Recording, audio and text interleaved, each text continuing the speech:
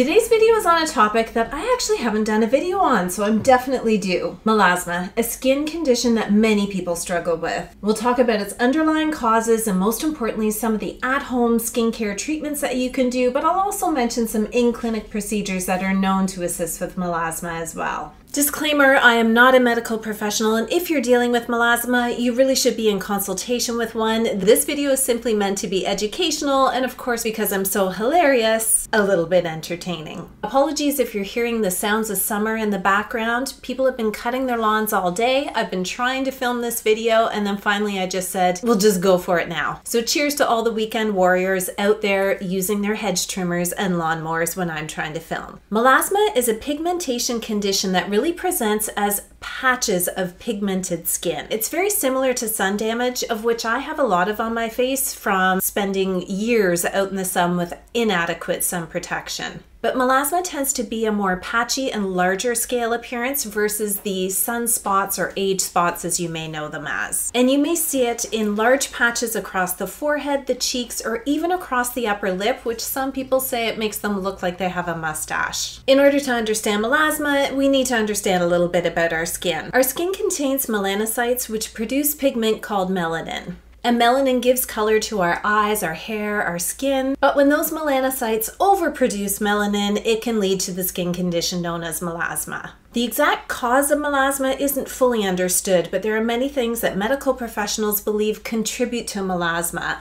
Probably the most notable one is hormonal changes, and that's why you often hear the term pregnancy mask associated with the melasma that people can get during pregnancy. With that hormonal contribution, it's often also found in perimenopausal or menopausal women as well. And even taking hormonal contraceptives like the pill are thought to contribute to melasma as well. There could be a genetic link to melasma, so if others in your family have it, you may be more predisposed. And certain medications like hormone replacement therapies could also be responsible for triggering melasma. As well, some of the skin treatments we may undergo could actually exacerbate melasma. And what I'm talking about here is chemical peels that could cause inflammation to the skin and then further exacerbate existing melasma. But sun exposure is another major factor. UV radiation stimulates melanocytes, which then in turn increases the production of melanin. That's why we get a suntan in the summer. When melasma appears, it's usually characterized by brown, patchy, pigmented skin. But that pigmentation often has an irregular border and often has a blotchy or patchy distribution. It also typically occurs symmetrically across the face, another reason why it differs from sunspots or age spots. It's very important to note when treating melasma, you need a comprehensive approach and a healthy dose of patience. When it comes to pigmentation, it's just near impossible to have an overnight result, but rather a long-term strategy that focuses on protecting the skin so that you're not doing things that further exacerbate your melasma, as well as treating the condition long-term. For those of you who have melasma, I'd love to hear in the comments below if you're comfortable sharing what you think triggered your melasma and what types of things you're doing to treat it. One of the #1 at-home treatments that you can employ if you have melasma is with regards to sun protection. The sun is so essential for vitamin D, for mental health and wellness, spending time outdoors, but it also has a dark side.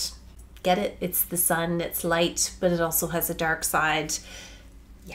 That dark side is that it can wreak havoc on your skin. Not only can it be responsible for premature aging and skin cancer, it can also cause or make your melasma worse. So using a broad spectrum sunscreen of at least SPF 30 or higher, I typically tend to lean towards SPF 50 sunscreens. Applied every single day and reapplied every 2 hours if you're spending an extended amount of time outside. Physical sunscreens or mineral sunscreens contain zinc oxide and titanium, generally tolerable by most skin types. However, they tend to leave a white cast. Personally, my favorite textured sunscreens are Korean chemical sunscreens. They just apply beautifully to the skin, and all in all, you just have to find a daily sunscreen that you will be motivated to use every day. Some of my favorite Korean sunscreens are this one. This is Skin 1004's Madagascar Centella sunscreen. This is literally empty. I'm waiting for my next shipment to arrive, so I have my next batch. I also love Roundlab's Birch Juice sunscreen. I've talked about both of these a lot on my channel. I'll put a link below in the description box of all my favorite sunscreens, because one of my favorite mineral sunscreens is actually from the drugstore. It's Australian Gold's Tinted Mineral Sunscreen. And I've been testing Vichy sunscreen out for the last few months. This is a fantastic one, kind of similar in texture to the La Roche-Posay Anthelios one, if you're familiar with that. But another great drugstore option that really applies effortlessly to the skin. There are just so many formulations now that leave that dewy, beautiful finish on the skin, making it an easy last step in your skincare routine in the morning. And you don't have to look like you have baby oil all over your face and smelling like coconuts.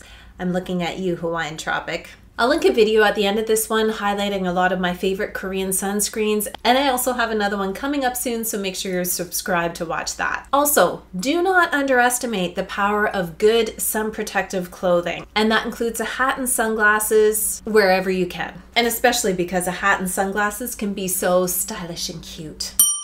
In addition to a daily sunscreen, there's also several topical skincare products that can help to lighten and brighten the look of your skin, which will lessen the look of your melasma. Hydroquinone is a commonly prescribed ingredient that works to suppress the melanin production in the skin. It's available by prescription only, although there may be a handful of OTC products floating around out there that still exist. Drop a comment below if you know of any. But using hydroquinone really requires the supervision of a medical professional, because you can't be on hydroquinone long term. There's a risk of rebound hyperpigmentation, so your medical professional really needs to work with you closely to be sure that doesn't happen. Hydroquinone is not without its side effects. It's kind of controversial, and another reason why you need to be sure it's the right solution for your skin. Other really effective ingredients that really target brightening of the skin, which are great for just anti-aging or well-aging in general, but of course if you're dealing with dark spots or melasma as well, are kojic acid, azelaic acid, vitamin C, arbutin, and retinoids. These ingredients work to inhibit melanin production, but many of them also have additional skin benefits, including inducing collagen production in the skin and promoting skin cell turnover, so some great well-aging benefits as well, making them ideal to incorporate into your skincare routine because of those added skin benefits. Oh, I forgot, some of them are anti-inflammatory as well. But like I said at the beginning, manage your expectations on what these kinds of products can deliver. Using these types of products will be cumulative over time rather than an instant overnight result. And I do want to shout out Dr. Idris's Pillowtalk Derm new skincare launch. I reviewed this entire line of products on a previous video. I'll link it at the end of this video in case you missed it. Dr. Shireen's a fabulous content creator here on YouTube, but she's also a dermatologist, and she really focused her skincare line on targeting hyperpigmentation, and I feel like these products are ideal for melasma treatment at home as well. It's called her Major Fade System, and it includes ingredients like vitamin C, arbutin, and kojic acid. To shout out another content creator that I love here on YouTube, which is Mad About Skin, I've raved about this product of his as well. This is the Perfect Blend Exfoliating Gel. It also has kojic acid in it and a great blend of alpha hydroxy acid, which really help to brighten the skin. In the retinoid family are a couple of retinaldehydes and a couple of retinol products. If you're unsure what the difference are between those two, I've done a full video on retinoids that explains it all for you. I'll link it at the end of this video too. Paula's Choice 1%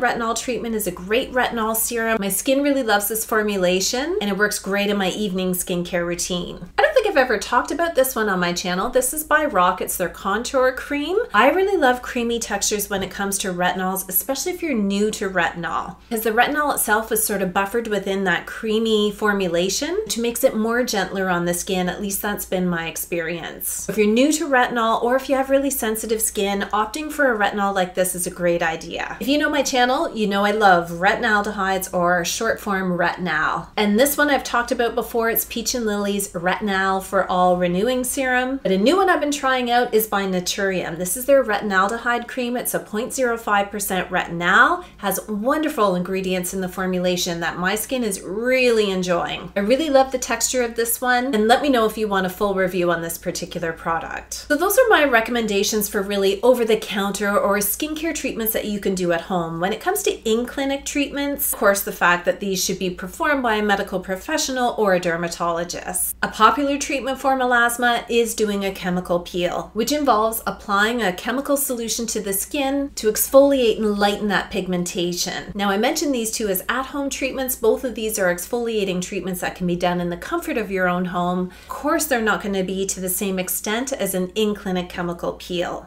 The downtime and the recovery time from an in-clinic peel is much more significant than what you're going to have with an at-home treatment. But your dermatologist can work with you to determine what type of chemical peel would be best suited for your skin. Usually these treatments require multiple visits to the dermatologist. It's not just a one and done. So it's important to consider that into your cost. And that's because peels are really targeting the surface layer pigment of the skin. So in order to really get at that melasma, they may need to go deeper, and that requires more visits. So a chemical peel not only requires the investment of money, but also time, because you need to factor in the downtime for your skin to recover before you can go back for your next appointment. And that could take up to 3 or more appointments to achieve your results. I'd love to hear from you in the comments if you've actually had this done and what your results were. Another effective in-clinic treatment is laser therapy. Lasers can really target that melanin and break up the pigmentation, leading to its gradual disappearance. Lasers actually work really well on targeting sunspots, but melasma can be a little bit tricky. So like I said, using chemical peels and lasers for the treatment of melasma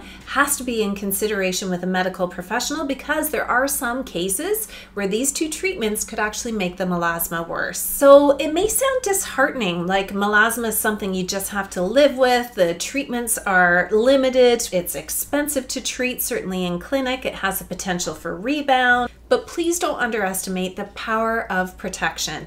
Using a daily SPF, wearing some protective clothing, and incorporating some of these products that I talked about today to really attack that melasma or pigmentation issue on the daily in a long-term solution. I'm really looking forward to reading your experiences in the comments below. If you're comfortable sharing, please do. If you haven't already watched these videos that are up on screen now, click on those to watch them next. Thanks as always for watching, and I hope you have a fabulous day.